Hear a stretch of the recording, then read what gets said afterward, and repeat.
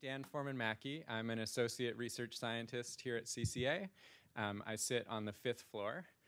I'm glad I get to go first so I can set the bar appropriately low. So I wanted to spend this time to introduce myself and talk about some of the projects that I'm working on and that I'm hoping to collaborate on. And I put my introduction slide as my GitHub profile because that's where I keep track of all the work that I do.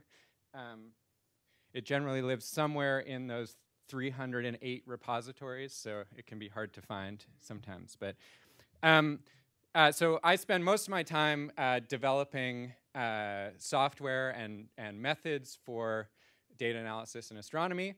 I've spent a lot of time working on Markov chain Monte Carlo methods. I have several projects like Celerite and George for doing Gaussian processes. And then the one that I'm most excited about is this one called Exoplanet. And that lives right here on this website. And this is a tool that I've been developing that's been the focus of my research for fitting exoplanet data sets, but more generally time series data sets, and maybe even more general astronomical problems using modern Markov chain Monte Carlo methods.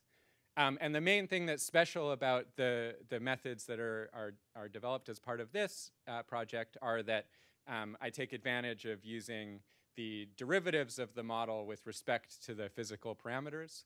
And so that can speed up your MCMC convergence by orders of magnitude. So if anyone's done MCMC before, you can, it requires a lot of patience. This can really, really help. If your model is complicated, like actually has like lots of real physics in it and stuff like that, it can be hard to use these methods. It can be hard to compute the derivatives that you need.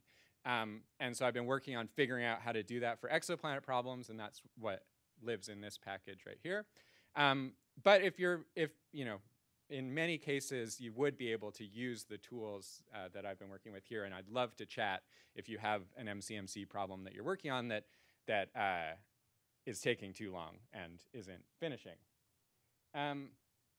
One thing that I included on the documentation for this project is an introduction to PyMC3, which is the engine that lives behind Exoplanet, specifically worded for astronomers because there aren't really good tutorials, sort of astronomy-specific tutorials for PyMC3. So that can be a good place to start, even if you don't work on exoplanets.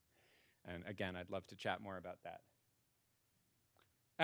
Okay, so these are some of the things that I like to work on. I'm a huge nerd.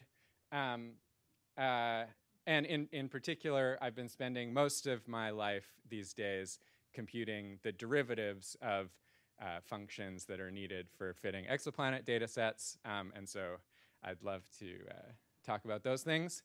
I'm hoping to actually write a paper about this huge software project that I've been working on this year. And so any encouragement I can get from you, that would be great. Yeah, I'm really excited to collaborate with everyone on anything in this space. I don't have a dog, but I often dog sit Monty. And so I wanted to start the morning off properly with a picture of Monty. Thank you.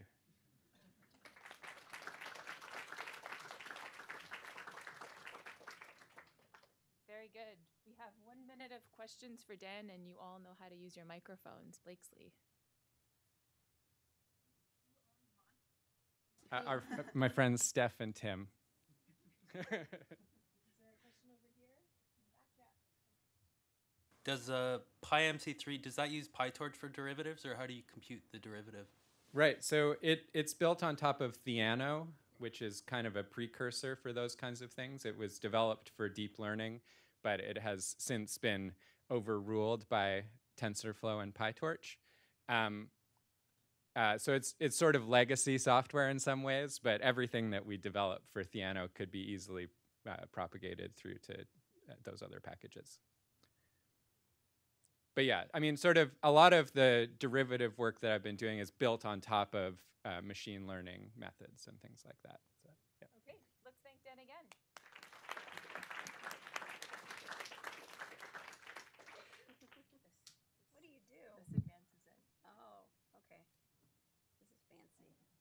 Good morning, everybody.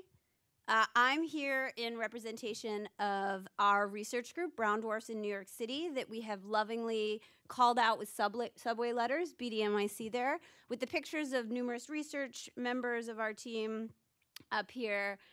Some of them are giving talks, you'll see. Some of them aren't giving talks, so I encourage you to talk to them. I said this once in the press, and no one's disputed it. We're the largest brown dwarf research group in the world. And that's just down the hall or just down the street in New York. And we're recruiting. So we're looking for people to work on problems with brown dwarfs with us. What's a brown dwarf, you might be asking? I know many people in here aren't studying them. I know because we're the largest brown dwarf research group in the world. They are these objects in between stars and planets that don't quite have enough hydrogen in them to get their core burning. People call them failed stars. I hate the word failure, so I call them overexcited planets. They really bridge the gap in between the star formation process and the giant exoplanet formation process, and so both of those things can be answered with these amazing objects. And I've split the number of projects that we have available that we're recruiting for. And by the way, we're recruiting undergrad, grad, and postdoc right now, all three. So come talk to us if you are looking for work. 4 projects I've broken out for you. One, which I love, is a citizen science project that's called Backyard Worlds. I co-founded that 3 years ago. We have about 150,000 users that are helping us identify very, very, very cold brown dwarfs that are moving. As we, probably me and maybe just me, believe that there's probably a brown dwarf closer than the closest star, and that you could find it if you could find a cold one that's moving fast. We have tons of data that users have already found, and we're looking for people to help us characterize those. These objects have atmospheres that are very similar to exoplanets, and so we now have a project that we're doing that you'll hear from my graduate student Eileen Gonzalez on retrieving the atmospheres of these objects using computational code called Brewster. It's a code that's underutilized right now for exoplanets. We're using it to retrieve the parameters of brown dwarf spectra that are really just like giant exoplanets. We've also got a project with TESS. There's a lot of people interested in TESS here.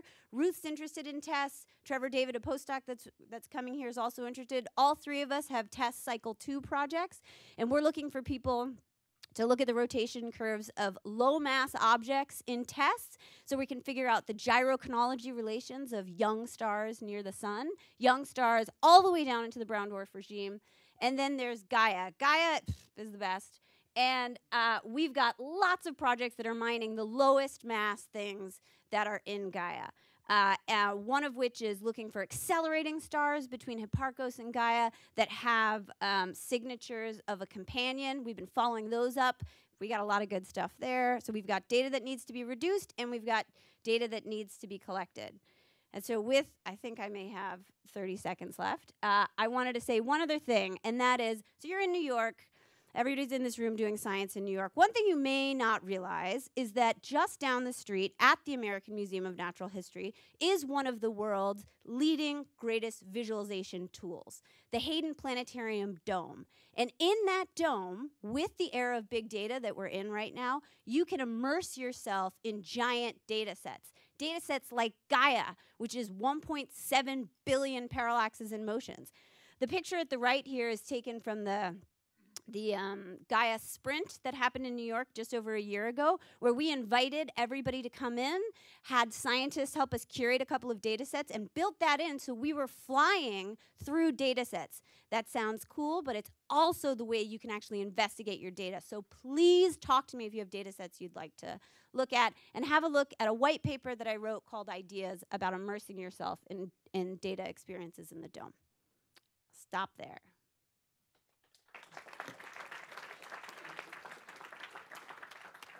Questions for Jackie?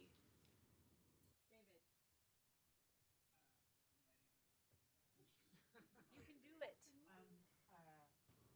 I think it was obvious from what you said, but just to be clear, is it possible if somebody has a data set that they can come and use it in the dome? Is that a facility that you guys provide, or say a few words about it? Right. So if you have a data set and you want to visualize it and you want to come play with it in the dome, you'd have to come to a person like me, and probably just me, because all the other we have researchers from AMNH, but I'm in the dome a lot.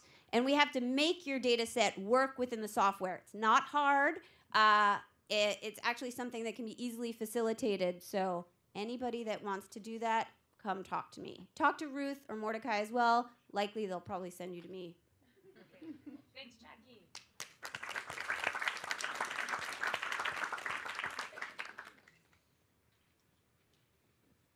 Hello, I'm Megan Bedell. I'm an associate research scientist here at CCA. Woo.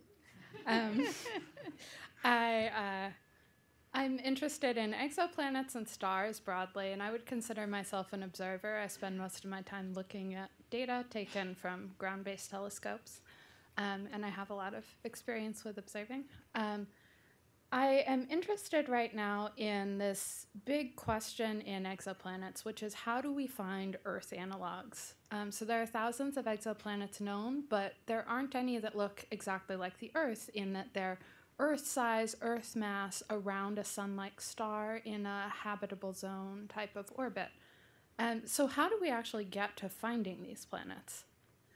One thing we know is it's going to be really hard. So this is simulated discovery data of an Earth analog done by student Richard Hall, who's associated with the Terra hunting experiment that CCA is officially part of.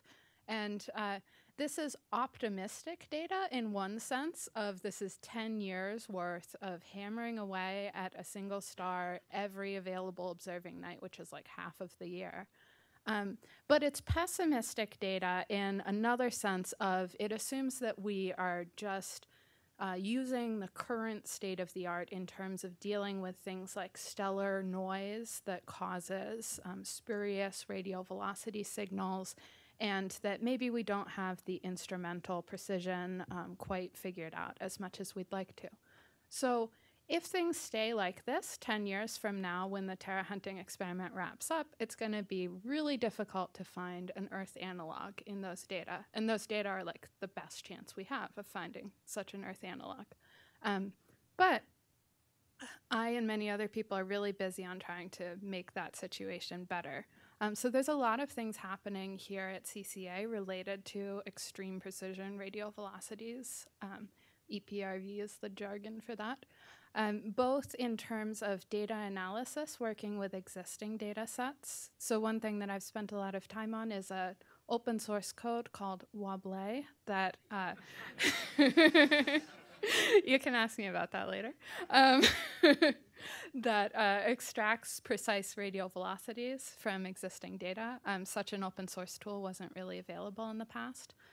I am currently kind of tinkering away with dealing with stellar spectral variability that is not Doppler shifts, which is a confounding factor. And I'm really excited about working with next generation instruments, which includes planning for the Terra hunting experiment, which again, CCA is now a partner in. So talk to me if you're interested in getting involved in that. We're also starting to work with Express, which is an instrument based with Deborah Fisher at Yale. And starting on Monday, we'll have a pre-doc visiting grad student, Lily Zhao, who will be here for the semester, working with me and David Hogg on Express data. So definitely stop by and meet her next week if you're interested in that. And finally, we're also involved a bit in this NASA NSF working group, which is having a meeting here at CCA in a couple of weeks to talk about next generation instruments. So beyond just radial velocities and finding an Earth analog, there's a lot more that we want to do in the future to really get the most real science beyond just saying there's an Earth. And I'm interested in a lot of aspects of that.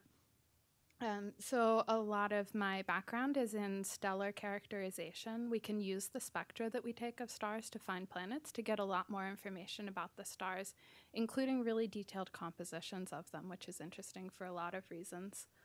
I'm also interested in matching up complementary data sets. For example, the TESS survey, which Jackie mentioned, is a very exciting new entry to exoplanet data and can really give us more than the sum of the parts for this.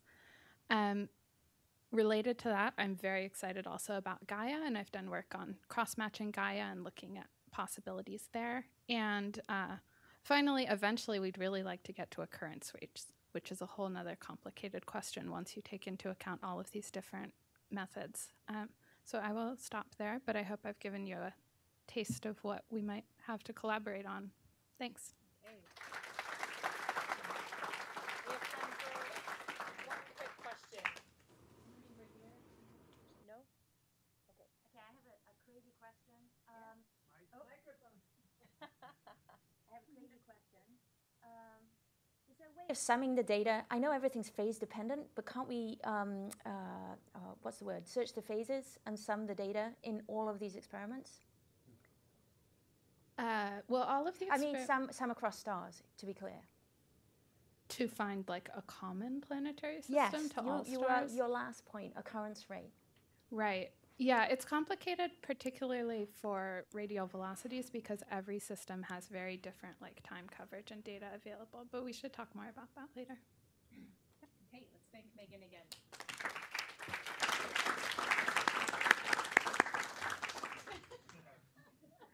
That's a very good dog.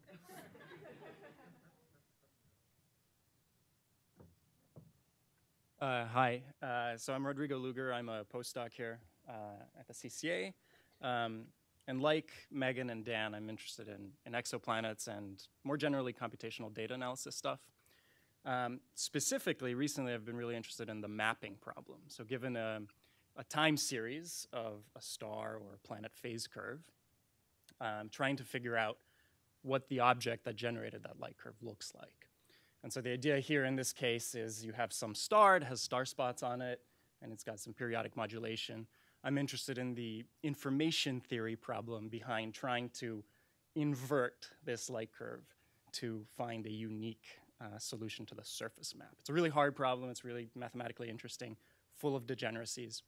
And ultimately, you can see up there, what I'm really interested in is doing this for exoplanets, so trying to get an actual phase curve or secondary eclipses of exoplanets with future generation telescopes to try to map them and someday, find continents and life and things like that. That's very hard, so stars are easier for now, so that's what I've been focusing on. Although on April 1st of this year, Megan Bedell and I and collaborators found a very interesting signal in test data. There was this 24-hour signal that was present in a lot of the light curves, a lot of the pixels of the test detector that corresponded to rotational modulation that we recovered to have, it's a planet, it's the Earth, with, so we called it Sol-D in the paper. But we were essentially able to map the Earth because the Earth is actually illuminating the test detector for a certain part of the orbit of the spacecraft. And that's the map that we got. And if you think about it, what we're really sensitive to is cloud cover. So that's the most reflective thing. The test band passes in the infrared, near infrared. And if you look at simultaneous cloud cover from satellites around the Earth, I claim that we were able to actually detect some interesting features. The most prominent one are monsoon clouds over Southeast Asia. So this was last year in July and August. We were also able to detect clouds over the Congo and clouds over South America. And the oceans roughly correspond to where they actually are. So this is just one application of mapping, and something we may be able to do someday for exoplanets. More recently, I'm also interested in Doppler imaging, which is another technique for mapping stars, typically, where you take advantage of spectroscopic information. So instead of just having a light curve of a star, you have a wavelength-dependent light curve, or time series of spectra. And so, again, I'm interested in the math behind this and trying to find analytic results that allow you to solve this problem efficiently and quickly. And so what I've been experimenting with is using results from my previous papers where I decompose the surface of these planets and stars in terms of spherical harmonics to find analytic solutions to the problem. So given some spot configuration on a star, this is a spotted star, and a spectrum, and the fact that the specific intensity in the spot is lower, what will happen is if the star is rotating fast enough, you have some rest frame spectrum that's blue here. It'll get rotationally broadened, but spot features on the blue shifted side or the red shifted side of the star will cause distortions in the spectral line shape. And so you'll get these orange curves. And so what I'm interested in is going from these orange curves, which are measurements of the spectrum at different points in time, and backing out both what the map of the star looks like and what the rest frame spectrum is. So trying to solve the full problem. And this has been done before, but I think one of the interesting results is that we can now tackle this problem in a very Bayesian and principled way where we can actually simultaneously solve for the map of the object and the spectrum in the case where you don't know the spectrum exactly. So just to summarize very broadly, I'm interested in all these different mapping things. I'm super happy to collaborate with people. I have way too much on my plate right now, so I'd love, graduate students, if you're interested, or undergrads in working on any of these mapping projects. I'd love to chat. So thank you.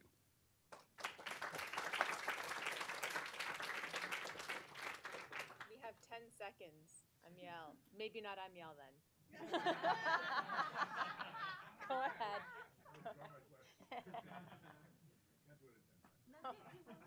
One question. Okay. I have executive authority from Catherine for one question. Well, I just wanted to know how you deal with time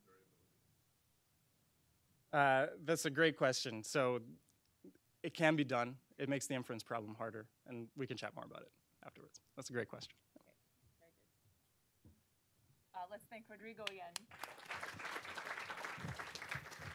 This thing works, yeah. Hi, I'm David Hogg. I don't need this, I think, since there's nothing on my slides. I'm David Hogg. I'm faculty at NYU. I'm also here at the Flatiron, where we work on astronomical data. And I was put in the smallest session because I do work on very small things, but I also work on very large things. I do data analysis at all scales. So we work on the universe as a whole. We also work on exoplanets, all sorts of things. I'm always looking for people and collaborators. So I'm just going to talk about kind of generally what we work on and why.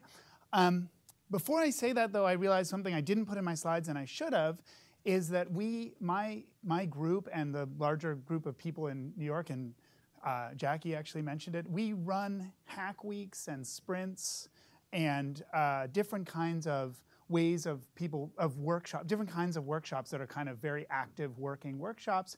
And we're interested in exploring that and working more on that. So if you're interested in organizing an event that's around hacking, so for instance, Megan mentioned Wobble, we built a whole hack week around inferring telluric problems with spectra. We've also done more general things about Gaia, which Jackie mentioned. So I think I just wanted to say that we are trying to pioneer a new way of building workshops here, and that's part of what we do in my group. My work basically falls into two general areas, which are both very, very methodological. That's why it doesn't make sense necessarily to put me in smallest or largest or whatever, because we work at all scales. One of those areas is working on extremely precise measurements. And I'm interested in anywhere in astronomy where our results are limited by precision. So when you're hitting a precision limit, and of course I got into that through cosmology. I didn't even put cosmology here, but cosmology was really the first area in astrophysics that really pushed precision limits. Right now, the precision things we're working on most hard, one is stellar radial velocities, which Megan just mentioned, and the code Wobble is the first step of a set of projects that would do extremely precise measurements. I'm also interested in measuring the properties of the Milky Way at the percent level. That's now possible. We now have enormous samples of stars, and so we can potentially find the dark matter and the dynamics and the origin of the Milky Way in various ways. And a lot of these things relate to information theory. So my group does a lot of things related to information theory. But they also related a lot to experimental design, and we're working on the design of new experiments. Megan mentioned Terra Hunting experiment. We're also working on the design of SDSS-5. And we've learned in working on these things is that there's a lot of ways to design your survey that aren't good. And there's a lot of ways to design your survey that are good, and so we're thinking about those problems because they affect directly the precisions of the measurements you can make. And then I work in search and discovery, which is very related, but it is a different subject, where we try to find small signals in large data sets, or subtle signals in large data sets. And of course, one is finding planets through transits and radial velocity. Another is we're trying to understand the substructure and the non-trivial kinematic structures in the Milky Way, and they're very subtle in the data, but there's lots there, and we found some things, and there's lots more to find, we can see. And we're trying to find the properties of the dark matter in the Milky Way. And I'm about to show a figure which I showed last year at AstroFest, because these projects take a long time. But I showed you this last year, that this is a thin stellar stream in the Milky Way, and there's a model of that stream, and then there's a model of that stream where we've included a dark matter substructure orbiting in the Milky Way, and we now have radial velocity measurements for many of the stars in this figure, and so we can actually now test whether kinematically whether this is exactly what's going on, and put constraints on whether this really is a dark matter substructure and where it is. Thank you. Perfectly timed. We have a full minute of questions for David Glennis.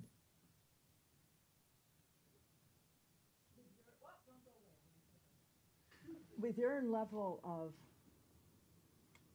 interest and quality of fit, if you just glanced at it, you can see all sorts of defects. And the fit below has this sort of fatness. Absolutely. And the one above. So what's your plan for fixing that? Good. Is there more information there? So I have two things to say. One thing to say, one very general. The question was, that doesn't actually look like a very good fit to the data. And what's, how's it gonna play out? So I would say two things. One very general thing is there's a big difference between accuracy and precision, and a lot of the things we're working on in my group relate to this difference between accuracy and precision, and it's kind of a confusing area, and it has to do with how precise your model is versus how accurate your model is, So there's an issue there. And then the other thing is these stellar structures are extremely complicated objects, and no one has made a model of one of these structures that actually fits at the level of... Yes, yes. Yes, we are pursuing the process of trying to make these really accurate as well as precise. Sorry, I'm over. That's okay. Thank you very much.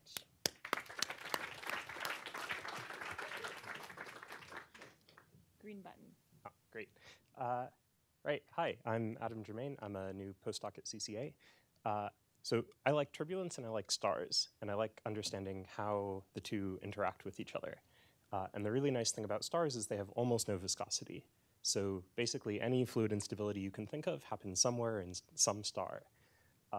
So I really love this figure. It's by Cantiello and Braithwaite, and what they're doing is they're showing you where stars are convective. So going up is position in the star, and going across is stellar mass. And what you should note here, other than that there's lots of structure and it tracks the opacity and the ionization, is that pretty much every star on the main sequence has a convection zone. And a similar statement is true about almost every type of instability. You can find stars where almost every instability happens. And what I really like about this is that these instabilities matter. They matter both for understanding observations. So for instance, if you're accreting onto your star, you should really care about how quickly the accreting material mixes into the interior. And that's often dominated by things like thermohaline mixing.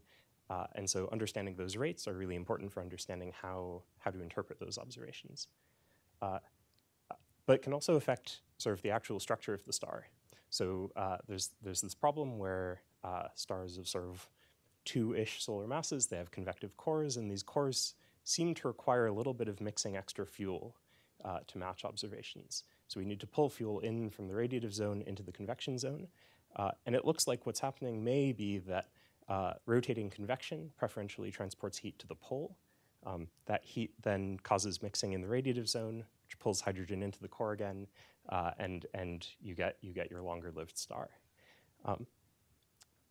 Right. So I do almost all of this mostly from an order of magnitude and scaling perspective, and this means I end up working with stellar evolution codes a lot. So I'm a MESA developer. If you have questions, comments, feature requests for MESA, please let me know. And more recently, I've been thinking about wave mixing driven, so waves that are being driven in a convection zone can propagate out into a radiative zone, and then interactions between those waves can cause mixing in the radiative zone. And also what happens when you have shear in tidally locked systems, or systems that want to be tidally locked but are being pumped away and getting more differential rotation. So if any of this is of interest, and especially if you do simulations of turbulence, direct simulations, I'd really love to talk to you. Or if you want to talk more about order of magnitude stuff, also happy to do that. So thanks.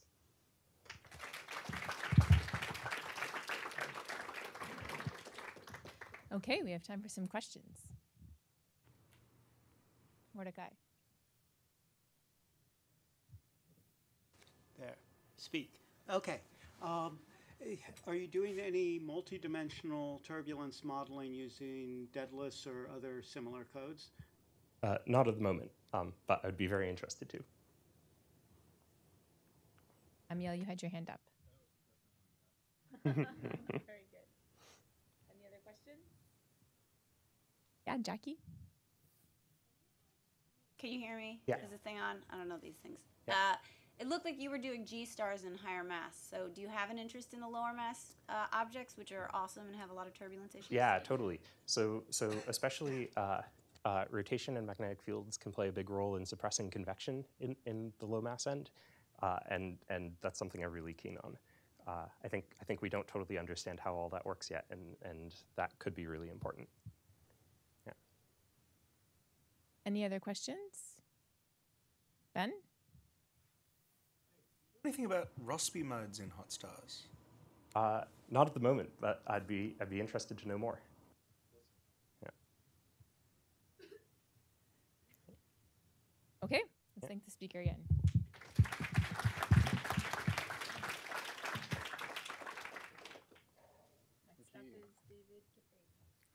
Hi everyone, I'm David Kipping. I'm an assistant professor at Columbia University, and I'm going to be a visiting scholar here at the CCA for the next year. Sort of 50% of my time at Columbia, 50% here. So normally I work on exoplanets, but I've always been attracted to weakly informative problems where almost the universe is daring you that you shouldn't be able to do inference, yet somehow you are compelled that you want to do some inference on those problems. Exomoons is kind of an example of that. I think it's a very weakly constrained problem. Another, perhaps even more extreme case of a weakly informative problem is just trying to measure how often do planets have life on them, or how often do those life-bearing planets then go on to have intelligent civilizations on them. Remarkably, this seems like a problem where you shouldn't be able to say anything, because you have one example, one data point, and if you just have one success out of one outcome, that information alone tells you nothing. But there is a bit more than that, and there's actually a timing information. So there was a great paper that was done on this by Dave Spiegel and Ed Turner in PNAS in 2011, a seminal paper on this topic.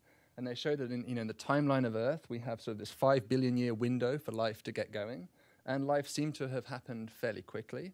And thus, the naive interpretation of this is that therefore life is easy to get going. And they presented a Bayesian formalism for actually really challenging that naive assumption. They treat it as a Poisson process, so the number of successes is going to be XA here. The number of successes of abiogenesis events is given by some rate. You only care about it having one or more success. It doesn't matter how many times life succeeds. Once it gets going, it's taken over. So we do this, and then we actually have to take a derivative of this if you're interested in the time of arrival. And that's because a Poisson process is defined over a time interval, TA. So it's like a cumulative distribution. So if you actually want to know the time at which life started, you have to take the derivative of this. And then finally, you have to account for the very severe selection effect, which is done by truncating your distribution. So you almost have your likelihood function. The last thing you have to do is account for the fact this is not necessarily, that time there is not necessarily when life began. Life presumably actually began before that. That's just when you see evidence for it in the geological record, unless you have to take a cumulative distribution of this one more time. So you get this beautiful likelihood function. And they do inference on that. I want to go a step further and add an extra data point, which is to think about not just F sub L in the Drake equation when life appeared, but intelligence, F sub I, is another term in the Drake equation. And we do have some information in a similar sense, and that's that we appear here on this timeline. And it kind of bothers me that we appeared so late in the story. There's only 0.6 gigayears to go before we really shouldn't have been able to arise. Photosynthesis will basically stop on the Earth, 600 million years. So does our timing tell us something about how often intelligence emerges? We can do the same trick. I'm going to go through this very quickly because I only have 3 minutes or something left to do this. So you can do a similar kind of formalism. You just say I've got two processes, TA and TB, time of arrival for abiogenesis, time of arrival for intelligence, and they have to satisfy this criterion that both of those events have to happen within a time capital T. You can also demonstrate that this analytic equation is what you get from a Monte Carlo experiment. Just simulate it on your computer, have two processes with a certain rate, measure the distribution of these, and you get a good agreement to this. Then you have to account for selection bias, observational limits as before, which we do here, and you get this magnificent looking likelihood function. This is what it actually looks like if you actually plot it. This is the rate of abiogenesis. It favors white is high, so it favors a high likelihood is happening for high abiogenesis rates. And lambda b, the rate of intelligence emerging, is slow, which kind of makes sense. You can even go a step further and go full Bayesian and use your likelihood function with priors to conduct inference of these rates, which is what I'm doing here. These are the two rates on the bottom. You have to be very careful how you select your priors in these problems. The priors I've selected, I've actually considered f sub I directly. And this is the fraction of planets with intelligent life on them, or the fraction of life-bearing worlds that go on to have intelligence on them. And I'm choosing two priors. One is just a uniform in Fi, which is the dashed line. This is what it looks like in lambda. And then I'm conducting my posterior inference, which is the solid line. So in other words, we get more pessimistic. When you add in how long it took intelligence to emerge on the Earth, you get a more pessimistic outcome than you a priori had. And similarly, another prior that you might consider using is a Jeffreys prior. This is the most uninformative prior you can use for a Bernoulli process like this. This is the dashed line, which kind of curves up at the two extremes. And again, the solid line pulls back towards a more pessimistic view. And if you really want, you can go a step further and say, well, what is the probability of no intelligences? This is the very top right up there. The probability of no intelligences in 262 samples would be less than a coin toss, 50%. And the probability of no intelligence in about 2,000 samples is less than 5%. So this gives you a sense of how many things you'd have to survey for a SETI survey, just conditioned on the fact how long it took us to arrive. So this is very weak inference, but there is a little bit of information in there. This is 2 weeks worth of work since I've been here, so I apologize, it's a little bit dense, but I'm interested in talking to you all about it. Thank you.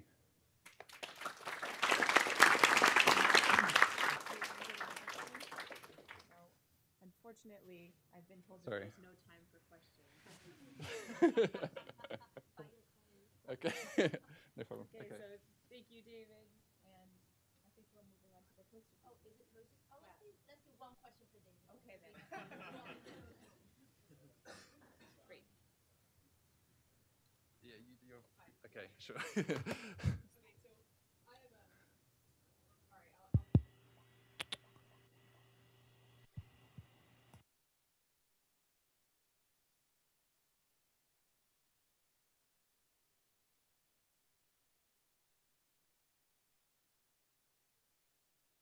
and you develop simple life forms, but then there is some physical reason or perhaps even an astronomical reason, for example, that you have to develop an ozone layer to shield the surface from high energy photons, and that process takes time. And so it doesn't look like you folded that in here. Well, it's kind of folded into the lambda rate. So another way to think about the lambda rate is it's a time scale. The reciprocal of that is the typical characteristic time scale for those processes to take place. So there's a certain number of billions of years for that to happen. Actually, in my last slide, I kind of showed that with these numbers here. So this is sort of the confidence levels on these time scales. So what we're saying is all of that physics is just smashed into that one parameter, lambda, and assuming that all of the planets are essentially identical to the Earth, which is, of course, a huge assumption, and that's what else can you do, then you can say that it can't happen faster than a gigayear, given how long it took us. You're basically saying to 3 sigma confidence, it's very unlikely you could have simple life go to intelligent life based on the time it took us to happen. That would be a 3 sigma outlier event, assuming other planets are representative. We're kind of assuming fundamentally we are a representative sample here. Yeah. Okay, let's do this.